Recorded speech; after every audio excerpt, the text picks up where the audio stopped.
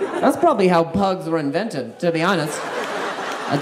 That's what happened. A French bulldog went for a retractable leash walk. A little lost air and his eyes popped from his sockets. Pug. All right. The thing I really stopped this for is just to let you know that actually happens to pugs. Their eyes actually do pop out of their sockets. It does happen on a regular basis. Not every pug, not every situation.